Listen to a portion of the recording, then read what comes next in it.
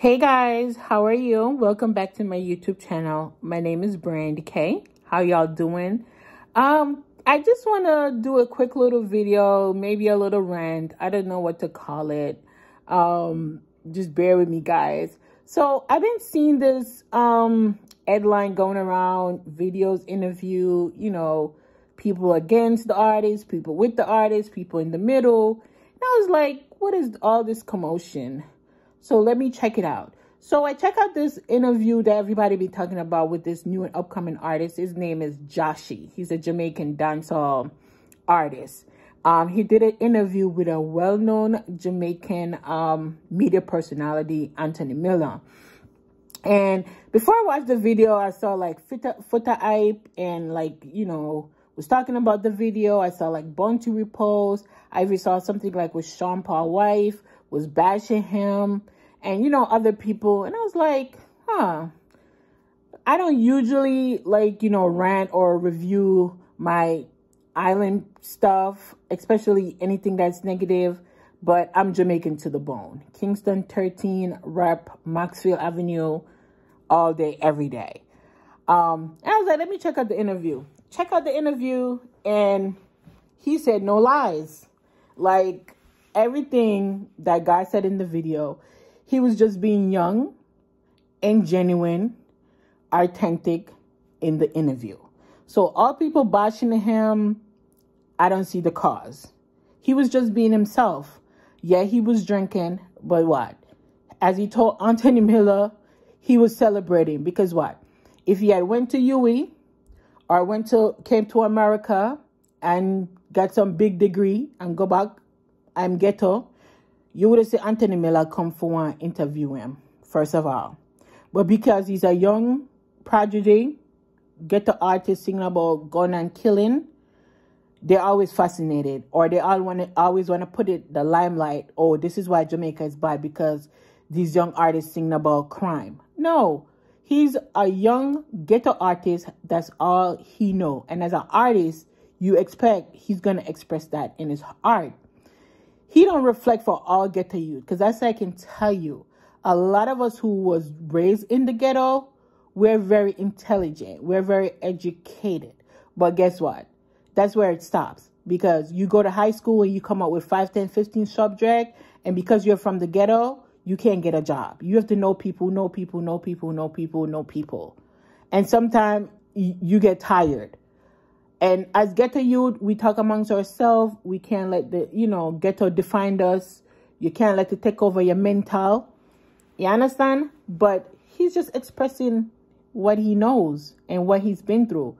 I'm from the garrison, and I can tell you, I've lived through the bad times where I'm in my bed and gunshot are fly over the roof.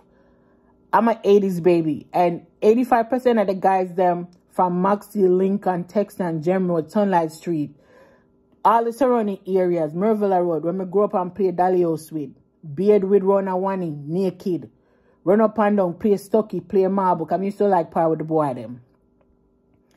Play all kind of game, ring game. 85% of them is not alive right now because of gun violence. And that's what I'm saying. We can't stop the violence. And one of the main things why violence can't stop? A lot of these young kids who grew up and be violent, their parents, especially their dad, was killed because of violence. And a lot of them grew up with that vengeance, like, yo, when I get big, I go vengeance my father, I go kill back a man or kill back him family or whatever. And it's just like a repeat of the cycle. And even when you talk to them, most of the time, because there's nothing else to distract them, there's no education program, there's nothing. You can't talk them out of it. Growing up in the ghetto, I was fortunate. I had parents that make sure I got a good education. I had parents that make sure I got food on the table, clothes on my back. I had a lot of friends, girl or boy, was not fortunate. Them have to go look for them one from early. Or their mother and father used to have to go uptown, St. Andrew, go work for people. Some of them mother used to have to go wash people dirty clothes just to make ends meet, or for send them to school. And when them go to school and get the subject them, and for say, yeah, them are going to make mommy live good, or pay for one look one room, mommy over her head and say that she in the zinc house. They can't. Because what? The uptown people, them see them as a threat. They see them as troublemaker. So even when you have your 10, 15 degree, you speak, spoken, you're intelligent, and you show say you can do the work, you are just alone. They stereotype you. You understand? So now all of we want to be bad. And I kid you not, if most of them guys that were pass away, we get the chance to be artists, most of them would have probably sing about the same thing. Because that's all they know. Eventually, him probably going to polish up. Because him song them is not all that bad. Him have a look at inspiration now, some of them sang them. They song them is not all that bad. You understand? So later on, him probably knows that him have to go polish up. And, you know, come with better lyrics. But at the same time, he's new. Him just a get him boss. So what you think him a go do? Him a go show him art. Him a go portray him art with what him know. And that's just being from the ghetto. Being amongst the gangbang. Being amongst corruption. And all the other things that happen in the ghetto. So people need to just give him some slack. You understand? I'm from the ghetto. And them say, who feels it knows it. You understand? Some things when we grew up and see, it was really crazy. You understand? And as he said, there's a lot of corruption. There's a lot of corruption all the way around. And when people in the ghetto make a lot of money, them are going to protect themselves.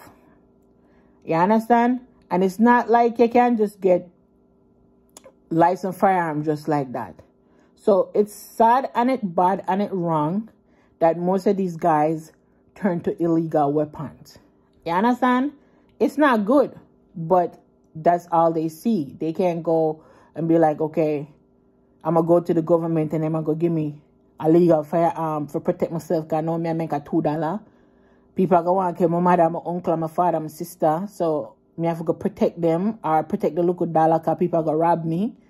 Because it's the ghetto. Once somebody make it out or the ghetto, somebody realize say you have a little shilling more than them, they're going to come get you for it. Because what? There's nothing else they can do. They can't get a job. So your doorstep is going to be the first doorstep they're going to reach. Yo, that you they make money now. Yo, we could go take some. And if we have to go kill him, we have to go kill him because what? We have to survive. You understand? And I understand here he probably relate more to Bounty Killer because what? Bounty Killer come from Seaview where the same ghetto stuff happens. You understand? So that's why he kind of relate to him. But at the same time, him just a be himself. You understand? Him just a celebrate because what? Anthony Miller want interview me. Look at me, would just a come. You understand? A lot of people, you don't see Anthony Miller going at the garage to just go to interview random people. You understand? So, just leave him. You understand? I don't see what the uproar for. He's just being himself. He tell no lie. You understand? And I agree with a lot of the older artists. They had to push through and pull through the mud to get where they at. So, they don't feel obligated to help younger artists, which is okay. It would be good if they do, because a lot of those artists that he spoke about, they're really good artists. Like Youngster, Nation Boss, they got real good songs. You understand? And they don't really sing about gun and killing and ray. They have good songs, and they only just need the exposure. So if a lot of them older artists, they can give them the exposure, you understand? Because the music dollar there for everybody. You understand?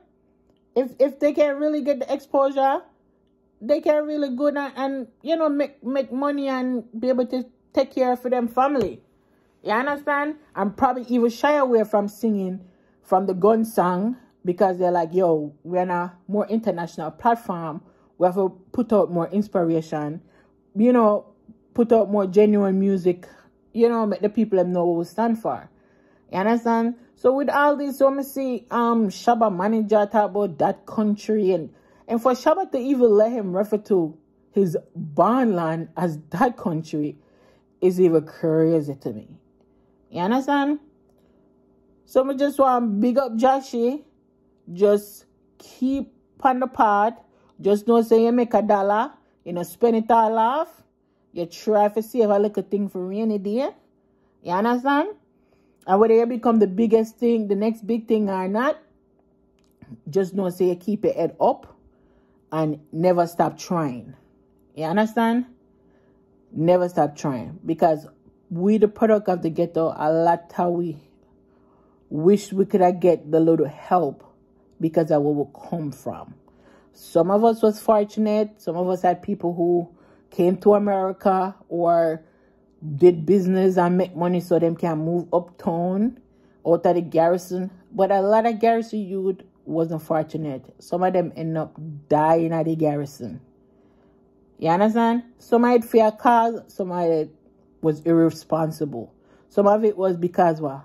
Just like I see the youth, what when him take to social media because him fed up, there's so much more like him in the ghetto. It's just that them not take a phone and because some of we ghetto people, we have so much pride. We are dead for hungry and nobody know. We drink some water and just call it a day.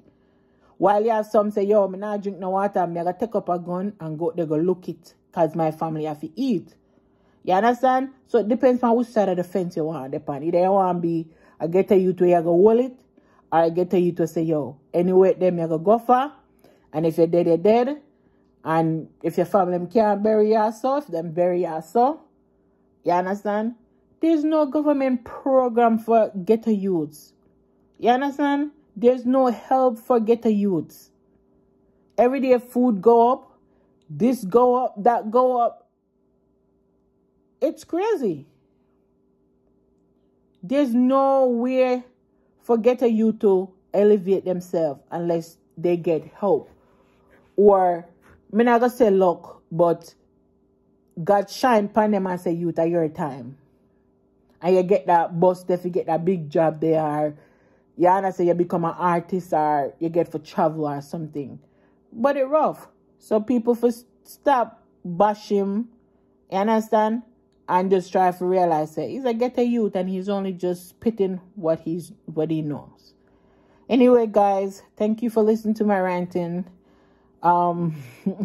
Subscribe to my channel and I will talk to you guys another time. Bye.